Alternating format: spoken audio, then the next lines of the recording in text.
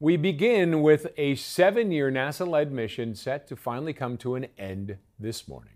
NASA's space capsule carrying asteroid samples is making its way down to Earth with an expected landing later this hour. The OSIRIS-REx spacecraft returned into Earth's orbit this morning and released a capsule carrying almost 9 ounces of space rocks believed to be 4.5 billion years old. The spacecraft was launched 7 years ago. Its mission was to collect these rocks from Bennu. Now, joining us now is Dan Riskin, our CTV science and technology expert. Dan, thanks very much for joining us this morning.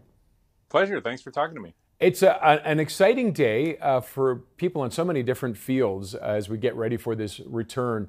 What's the big thing for you about this? Well, you know what? There's so much here. There is so much.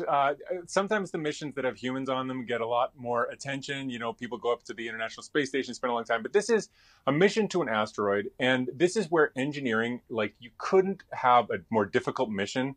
It is hard to program a robot to drive across the room, turn around and drive back, but to send a robot out into space to arrive at an asteroid, and they haven't got a close look at it until they get there. And then when they get there, they find out the asteroid is not at all what they were expecting, and they have to redesign the mission in some way in order to collect a sample from it. And then it's supposed to fly back, and it's supposed to throw this sample back, you know, onto the Earth and hit a target. And the date and time of the sample hitting the ground has been set since before the thing took off in 2016. So this date of September 24, 2023 has been in the calendars of NASA scientists and Canadian Space Agency scientists for a very long time. And this is a really exciting moment. We're going to get this sample of another world, an asteroid. We're going to be able to hold it in, well, you don't want to hold it in your hands because you'll get stuff all over it, but we'd be able to hold it in our hands, which is really just an amazing feat. Which actually, it did happen to a previous one. Was it not contaminated? It broke open on landing, right?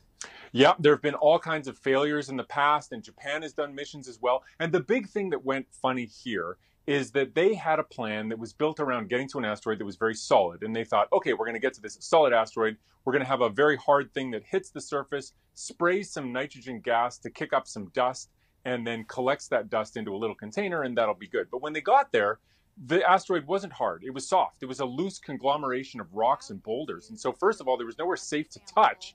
And then second of all, once you hit it, you just went right into it like you were falling into the ball pit at IKEA. So they had a real, trick ahead of them to get that sample. And it did not go the way that they had originally sketched it out on paper way back before the launch. But nonetheless, they managed to collect a sample. And they don't even know how big their sample is right now. They have a ballpark guess, but if it's within the realm of what they're guessing, it'll be the biggest sample they've ever brought back from an asteroid. And let's talk about that sample. Let's assume it lands in Utah, which I'm still fascinated by the math involved, something that was released, 100,000 kilometers away from us, and it's just been free falling since then, essentially. But when it lands, what are they going to do with this material? It's being divvied up. What will they be looking for with it?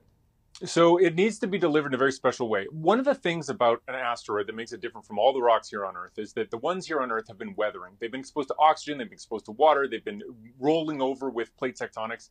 That asteroid's been sitting still since we got started. So it is a time capsule of the distant past made of the same stuff that our planet's made out of. And so you really get a chance to see what our origins are when you get a sample like that. But then the catch is, as soon as you open the container, all the oxygen comes rushing in, all the humidity of the air, and it wrecks it. And all those asteroids that come and get delivered to us as shooting stars, they all get wrecked in the same way. There's lots that's good there, but they're not pristine. So they've got to keep this thing pristine. So not only do they have to bring this thing back and land it in the Utah desert and go pick it up, but it's got to stay in a sealed container that keeps it in a vacuum so that the only difference is that it's now experiencing gravity. They don't even want to get a magnetic field near these things because they want to know everything about them. And so once they've got them, they need to keep them, they need to move them into a facility where they can take them out of that container without it spoiling them. And then they will get divvied up. And the Canadian Space Agency built one of the important instruments on the spacecraft that collected these samples. We built a laser altimeter. Basically, it's a laser that can see exactly how far the spacecraft is from the surface. And using that, they were able to map the entire asteroid so they could pick where they were going to take their sample. Because the Canadian Space Agency played such a pivotal role, Canada gets to keep some of the rocks. And so some of those rocks are headed for Canada. Rumor has it that they'll live at the Royal Ontario Museum, but that hasn't been officially announced to my knowledge. But those rocks belong to Canada, and so that's one of the exciting things, is that Canadian scientists, Canadian students, are going to be able to write their PhD thesis on these samples that are just coming back to Earth in less than an hour.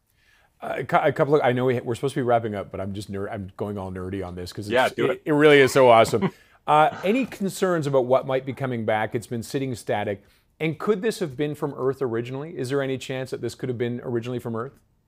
Yeah, so it's interesting to think about. They know the trajectory of this asteroid pretty well, and so they have a sense of where it's from in the solar system. And so there is, of course, always the danger of contamination, but that's a nice image there of just exactly how that sample was collected. The one piece that I want people to know about this is that if you like the music of Queen, including the song Another One Bites the Dust, which is a perfect song for this mission where it's biting the dust of an asteroid, the lead guitarist of Queen, since leaving the band, has become a PhD astrophysicist, and he helped the scientists come up with a way to 3D visualize the surface of the asteroid so they could pick their sample site. So in part, the reason we're getting this is because of the lead guitarist, Brian May, from the band Queen. Mm-hmm. And I think just the fact that that is a piece of this really points to the importance of the arts and sciences and how it's all just a matter of creativity. And a great excuse, if you're not still listening to the Talking Heads from your last guest, you can listen to some Queen as well today as an homage, especially Another One Bites the Dust, because Brian May has a hand in all of this. And he actually, sorry, this is completely off topic, but he actually has books out with the stereo vision. I have one of them. My sister gave it to me as a birthday gift. You are a nerd. I love it. Great, good. Dan, thank you very much for joining us. I know you'll be watching closely for the next hour and absolutely. beyond, but we appreciate you taking the time and talking to us today. Cheers. Thanks a lot.